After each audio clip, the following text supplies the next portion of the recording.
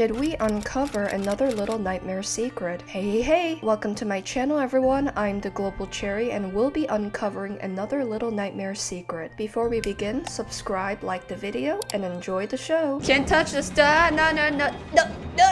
Recently, we were treated to new gameplay set in the candy factory. Alone and Lo traverse through mirrors, causing a subtle ripple effect as they go. While Lo can slip through the mirrors with ease, they seem to shatter only in Alone's presence. They find themselves in a dark green-tinged area, an eerie blend of the Maw and Pale City. Nearby, an edible treat lies on a bed close to the mirrors, suggesting they're near the factory's heart. A rat scurries by, likely drawn by the sweet aroma, adding to the unsettling atmosphere. This scene echoes the area in the Maw where Six first woke up in Little Nightmares 1. Crawling deeper into the factory through vents, Alone and Lo witness guests being carried along conveyor belts by hooks, likely on their way to becoming either workers or candy. Their voluptuous forms are reminiscent of the body bags in Little Nightmares 1, which were destined for the chef's chopping block. As they navigate further, Alone uses her wrench to activate a platform helping them across. Her wrench is invaluable, useful for close-range puzzles, and even combat, while Lo's bow comes in handy for dealing with long-range threats and obstacles. Just as they enter the factory proper, a long creature with a bulbous head and multiple arms spies on them from a nearby window. This creature, which seems to be the same one that chased Lo and Alone in the trailer, has a grotesque resemblance to a nightmarish version of handsome Squidward. Though unsettling, it feels like a new threat that will relentlessly pursue the children. Inside the factory, they pass by portraits of the resident creatures. Two figures bear a striking resemblance to the guests from Little Nightmares 1, and they appear to have been repurposed as factory workers. Another portrait catches the eye, this one of a figure who looks like the factory's manager. She has the air of a strict headmistress with an authoritative presence that dominates the space. Her head shape is uncannily similar to the creature at the window, raising the possibility that they might be one and the same. There's been speculation that this creature could be the man in the purple suit from the Sounds of Nightmares podcast, perhaps collecting candy to lure children to his carnival, but from what I can see, this feels like a completely new character. One of the portraits appears to have been removed, perhaps signaling a worker who failed to meet the factory's twisted standards.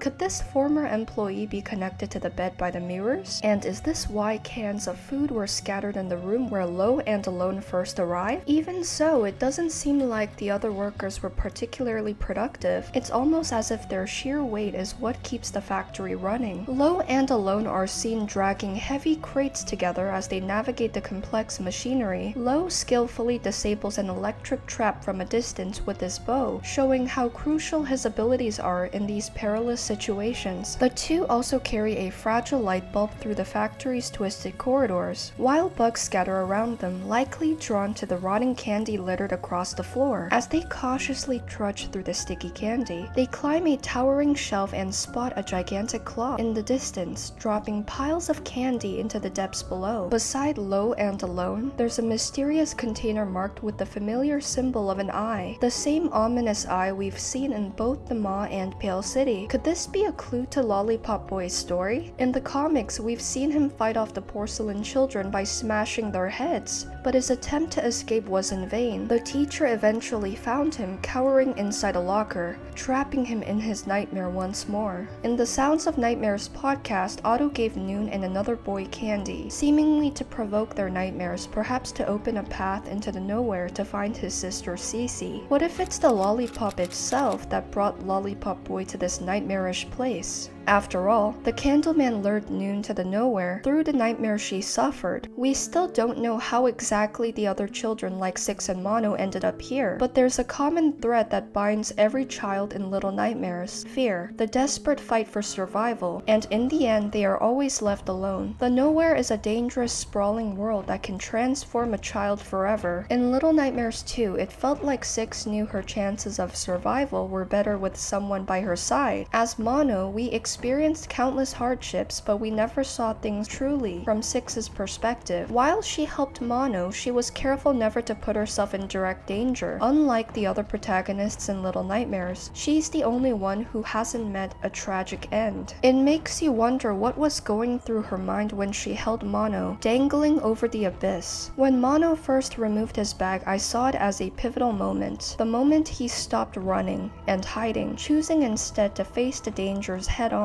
in order to save his friend. But perhaps Six didn't recognize him without the bag, yet she could have recognized him as her captor instead, the Thin Man. Whether she believed dropping Mono would break the cycle or not, his fate was sealed. After being captured by the Thin Man, a piece of Six was taken away. Her glitchy remains, Shadow Six, revealed this. She was left with a void that could never be filled. In a desperate attempt to fill that emptiness, she began eating first bread, then rats, Six, why did you eat it? a gnome, and finally, the lady.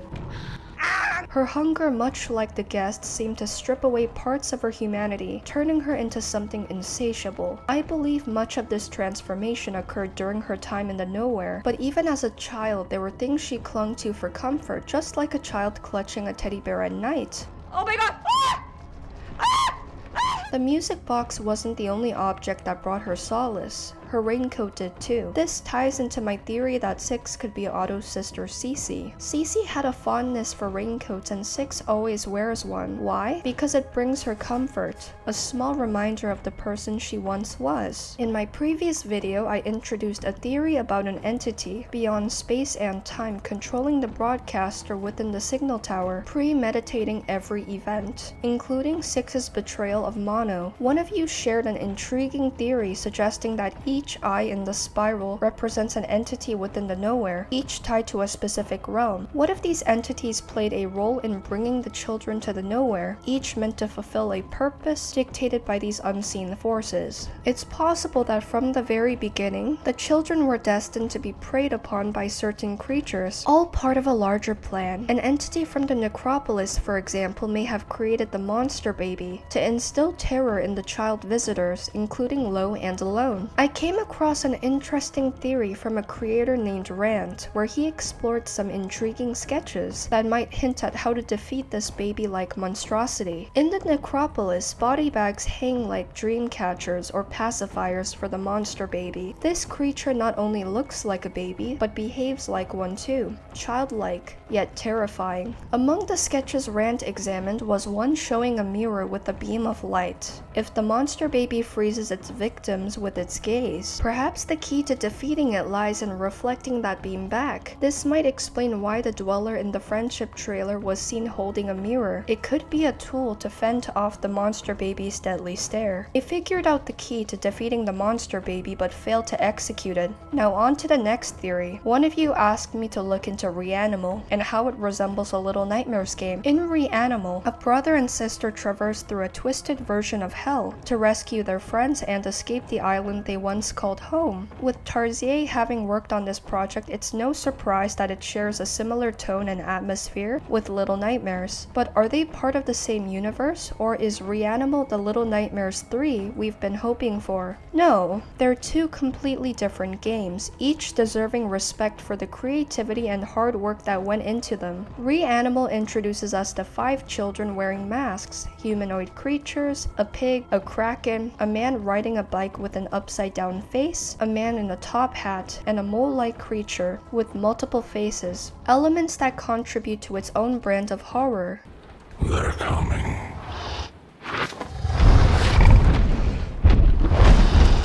That said, I'm excited for both games. The producers have confirmed that several people who worked on the previous Little Nightmares titles are also involved in Little Nightmares 3, which makes me even more intrigued about what's in store for us. Are you excited for Little Nightmares 3? Let me know your thoughts in the comments below, as well as your theories. That is all for today. If you enjoyed this video, please make sure to leave a like and subscribe for more content like this, especially if you like Little Nightmares. And if you want to watch more of my videos until my next one, I linked my playlist to my gameplays for all the Little Nightmares games if you like 20 minutes of pterodactyl screams. Thank you for watching, and that's all.